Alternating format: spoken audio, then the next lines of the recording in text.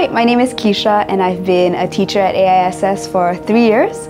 I teach English and English literature for the IGCSE, and also very recently I've started teaching language and literature for the IB-MYP. I think I've always known I wanted to go into the teaching profession.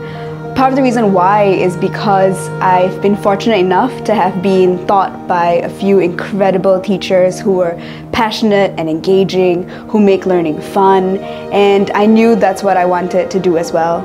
I really do enjoy what I do, and AISS was the first school I've ever taught at, but I absolutely love it when I get to see my students excited to learn. It gets me every time when some of the more difficult students or students who seem uninterested at first, giving me phenomenal verses on paper, and they're proud to show it off. But I will say it requires patience and perseverance on our part as teachers. It's not always sunshine and roses. I majored in literature, and so there was a lot to learn, and there still is a lot to learn about managing the classroom and coming up with engaging lessons. Each cohort and each student is different, and our methods of teaching shouldn't stagnate and should evolve to suit them.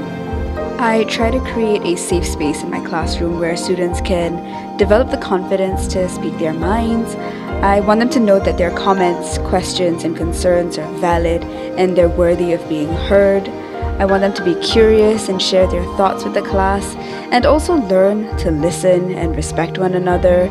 So in my class, unpopular opinions, questions, banter, arguments, they're all welcome, and they all have a place. I think we have a tendency to underestimate what a huge part we play in our students' lives. Personally, I'll strive to do the students justice and to do whatever I can to help them develop holistically.